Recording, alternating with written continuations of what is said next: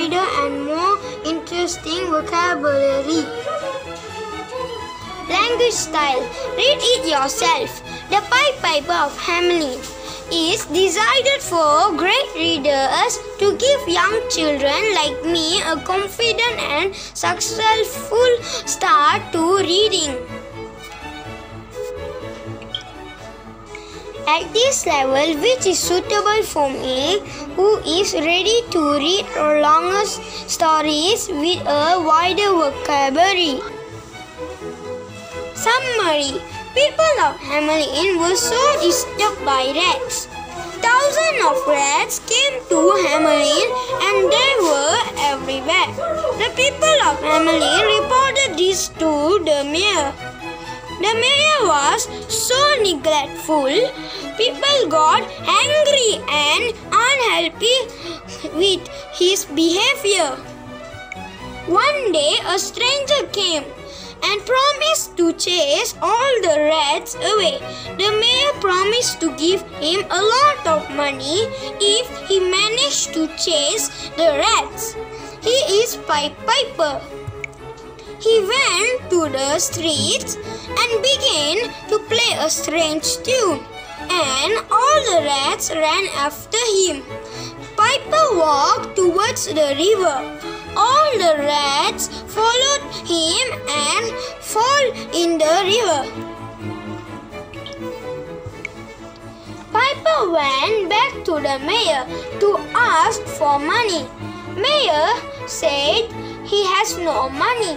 Piper got angry and he warned the mayor. Piper played another tune where all the kids in Hamelin followed him to a mountain. The mountain opened and closed once all them entered the mountain.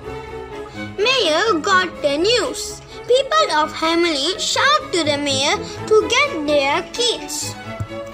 And mayor went for a search and searching for years. Moral of the story is we must keep our promise and never neglect it. My viewpoints on the characters in the story. Rats. Very annoying. People of Hamelin were disturbed by rats. Mayor.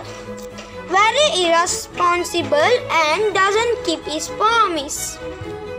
Stranger or Pipe Piper. Helper. Children were innocent and followed the piper. Communication. I like to read the story quietly on my bed before sleeping. Even I'm preparing myself towards self-reading. I will get my dictionary if I don't understand a word. At the same time, I will also look at the picture on the page. If I still don't get it, I will ask for my mother's explanation. My mom will always guide and reward me for a good read.